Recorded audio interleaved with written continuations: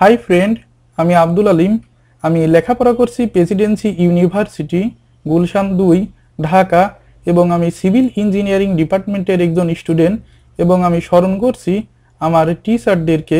আমি আজ দেখাবো CsiCol ভার্সন 9 সফটওয়্যারটি ইউজ করে কিভাবে একটি কলাম ডিজাইন এবং অ্যানালাইসিস করা যায়। আমি গত টিউটোরিয়ালে একটি রেক্টেঙ্গুলার কলাম ডিজাইন করেছি, কিন্তু সেই কলামে স্টিল বারগুলো সিমেট্রিক বলতে একই বি এবং এই ডিরেকশনে সিমিলার বার ছিল, কিন্তু আমি আজ যে রেক্টেঙ্গুলার কলামটি ডিজাইন করব তার বি এবং এই ডিরেকশনে বার সংখ্যা ভিন্ন, যার কারণে আমি পুনরায় রেক্টেঙ্গুলার কলামই ডিজাইন করছি। আমি প্রথমে সফটওয়্যারটি রান করি। আমার সফটওয়্যারটি রান হয়ে গেল। এখানে আমি ইউনিট, ম্যাটেরিয়াল এবং ক্লিয়ার কভার আর কোডটা সেট করে ফেলি। ইউনিট, আমি প্রথমে ইউনিটে ক্লিক করলাম। এখানে ইউনিট আমার ইঞ্চি, এটাই থাকবে। আমি কোডটা ACI 38099 করে দিলাম। এখানে আমি ওকে ক্লিক করে বের হয়ে আসলাম। এখন আমি ম্যাটেরিয়ালে ক্লিক করলাম। এখানে F'(C) 4 KSI, FY 60 গ্রেডের still, modulus of elasticity 29,000 KSI। আমি যে কলামটি ডিজাইন করব তার ম্যাটেরিয়াল আছে 4 KSI, FY আছে 60 গ্রেডের স্টিল বলতে 60,000 PSI বা 60 KSI, modulus of elasticity 29,000 KSI। তাই এই অপশনটি আর আমার চেঞ্জ করার কোনো প্রয়োজন হলো না। এখন আমি ওকে ক্লিক করে বের হয়ে আসলাম। এখন আমি ক্লিয়ার কভারটি ঠিক করে আসি। এখানে ক্লিয়ার কভার 1.5 ইঞ্চি আছে এবং টাই আছে। আমি যেহেতু রেক্টেঙ্গুলার কলাম ডিজাইন করব সেহেতু এখানে টাই থাকবে। আর ক্লিয়ার কভার 1.5 ইঞ্চি আমার কলামটিতে দেখে আসি। এখানে আমি কলামে 1.5 ইঞ্চি ক্লিয়ার কভার ইউজ করেছি, তাই এই অপশনে আমার চেঞ্জ করার প্রয়োজন নেই। আমি তাই ওকে ক্লিক করে বের হয়ে আসলাম। এখানে থেকে আমি এখন বের হয়ে আসি। এখন আমি যে কলামটি ডিজাইন করব তার সেকশন আমি পুনরায় দেখে আসি। আমার কলামের বি আছে 12 ইঞ্চি, এইচ হচ্ছে 20 ইঞ্চি। আমি এখন কলামটি ড্র করি।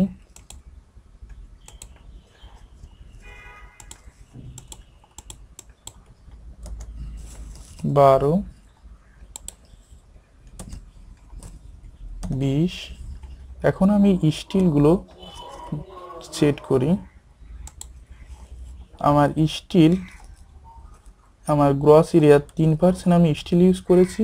টোটাল এরিয়া 240 ইঞ্চি স্কোয়ার, যার 3% স্টিল ইউজ করে 7.6 ইঞ্চি স্কোয়ার স্টিল হয়েছে, যা 0.79 8 নাম্বার বারের এরিয়া দিয়ে ভাগ করে 9.6202 পরিমাণ স্টিল, মানে যাকে আমি একটু ইনক্রিজ করে 10টা 8 নাম্বার বার ইউজ করেছি। এবং বি ডিরেকশনে মিডিলে একটি স্টিল, এইচ ডিরেকশনে মিডিলে 2টা স্টিল এবং চার পাশে 4 কর্নারে 4টা 8 নাম্বার বার আছে। আমি স্টিলগুলো এখন এভাবেই সেট করব। আমি এখন কর্নার অ্যান্ড সাইড এইটা ক্লিক করলাম। এখানে প্রথমে আছে 4 কর্নারে 4টা 8 নাম্বার বার, এটাই ছিল। বি ডিরেকশনে ছিল আমার 2টি 8 নাম্বার বার। এইচ ডিরেকশনে আমার ছিল 4টি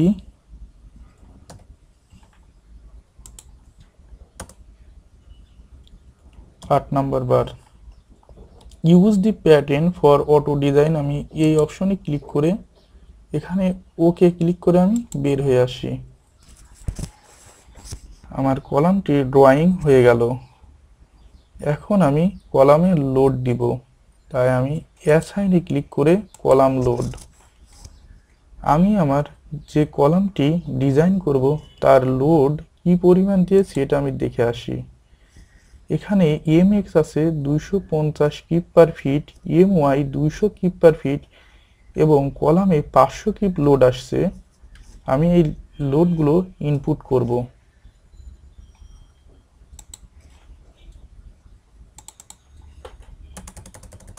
এটা আছে 250 MY, 200 পুনরায় MX, 250 MY top, 200। R load আছে, আমি লোডটি আর একবার দেখে আসি। লোড আছে হচ্ছে 500 কিপ, এখানেও 500 কিপ লোড আছে। এখন আমার লোড ইনপুট হয়ে গেল, তাই এখানে ওকে ক্লিক করে বের হয়ে আসি। এখন আমি আমার কলামের ক্যাপাসিটি রেশিওটা দেখে আসতে পারি, এটা বলছে নট ওকে। এখন আমি ডিজাইন শুরু করতে পারি। Design, column, auto design option. যদিও বা নট ওকে দেখাচ্ছে, তবু আমি আর একবারও দেখে আসি। Do not increasing reinforcement ratio, এটা আমি দিয়ে start auto design maximum limit rich. প্রথমে অবশ্যই এটা দেখাইছিল ম্যাক্সিমাম লিমিট অতিক্রম করেছে 3.29, সামান্য মানে সামান্য কিছু পরিমাণ স্টিল বৃদ্ধি করেও। আমি আবার পুনরায় ডিজাইন শুরু করি। আমি এখন রিইনফোর্সমেন্ট রেশিওটা বৃদ্ধি করব, সেটা হচ্ছে 1% থেকে 8%, সরি 1% থেকে আমি এই অপশনে যাব 8%। আমার সর্বোচ্চ ইনক্রিমেন্ট হতে পারবে 0.1%, মানে 8% এর 8.1% সর্বোচ্চ হতে পারবে।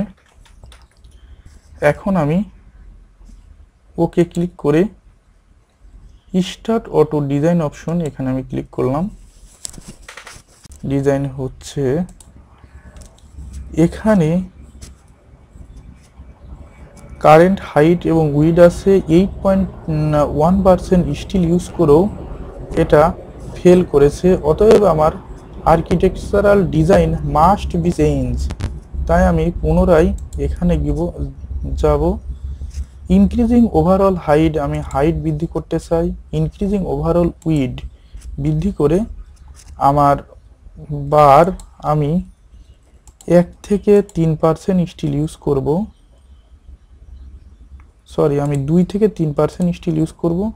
2 থেকে 3%, এটাই থাক। আমি এখন ওকে ক্লিক করব। স্টার্ট অটো ডিজাইন, ডিজাইন আবার শুরু হয়েছে। ডিজাইন এখন কমপ্লিট হয়েছে। কারেন্ট হাইট 22.5 ইঞ্চি, কারেন্ট উইড 20 ইঞ্চি এবং কারেন্ট রেশিও 2.4% স্টিল ইউজ করে ডিজাইন কমপ্লিট হয়েছে একটি। তবে আমরা 12x20 এই সেকশনটি 500 কিপ লোডে টিকে ছিল না। এখন 500 কিপ লোডের জন্য আর আমি যে মোমেন্টগুলো ইনপুট করেছি তার জন্য 22.5 এবং 20 ইঞ্চি একটি কলাম টিকে থাকবে, যা স্টিল রেশিও ইউজ করতে হবে 2.4%। ডান। কারেন্ট উইড এবং কারেন্ট হাইট এখানে শো করেছে। এখন আমি দেখে আসি লোডটা আমার কলামের কোথায় পড়েছে। লোডটা পড়ছে 4. x অক্ষর সাপেক্ষে 4.80 এবং y অক্ষের সাপেক্ষে 6.0 ইঞ্চি দূরত্বে। আমি এখন দেখে আসি আমার কলামের কোথায় কম্প্রেশন এবং টেনশনগুলো কেমন পড়েছে। এটা আমার লোড পড়েছে, এটা কম্প্রেশন। আমি দেখতে পাচ্ছি আমার এদিককার বারগুলো টেনশনে আর এই করেছে বায়ুকশাল লোড কাজ করেছে। আমি এটা ক্যালকুলেটর মাধ্যমে আপনাদের দেখাচ্ছি। আমি এখানে প্রথমে 2D-তে যাই, আমি লোডে যাই। 4.8 ইঞ্চি আমার কানজোনের বাইরে অবশ্যই লোডটা পড়েছে, যেহেতু আমার কম্প্রেশন এবং টেনশন দুইটা আসছে। এখন আমার কানজোন কতটুকু হবে এটা আমি দেখাই দিই। 1 ক্লিক করি।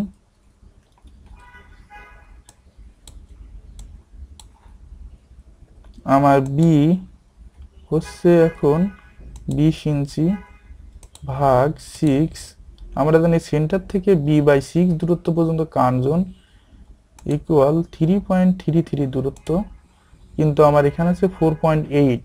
যদি কানজনের ভিতরে লোডটা থাকতো তখন অবশ্যই এতে কম্প্রেশন এবং টেনশন দুইটাই আসতো না, শুধু কম্প্রেশন আসতো। এখন এতে কম্প্রেশন এবং টেনশন দুই কাজ করেছে। তাই এখন আমি নিউট্রাল অ্যাক্সিস দেখে আসি। Steyn diagram, river stage diagram. এখন আমি ইন্টারাকশন ডায়াগ্রামটি দেখে আসি। এটা হচ্ছে পিএম কার্ভ, এটা এমএম কার্ভ, এটা ইন্টারাকশন সারফেস, এটা হচ্ছে 3D। এখন আমি রিপোর্ট তৈরি করি। সিলেক্ট অল, এখন রিপোর্ট তৈরি হয়ে গেছে 100%। জুম করলাম, এই যে আপনারা দেখতে পাচ্ছেন রিপোর্টটি। এভাবে আমরা রিপোর্ট তৈরি করতে পারি। ঠিক আছে বন্ধুরা, আজকে এ পর্যন্তই।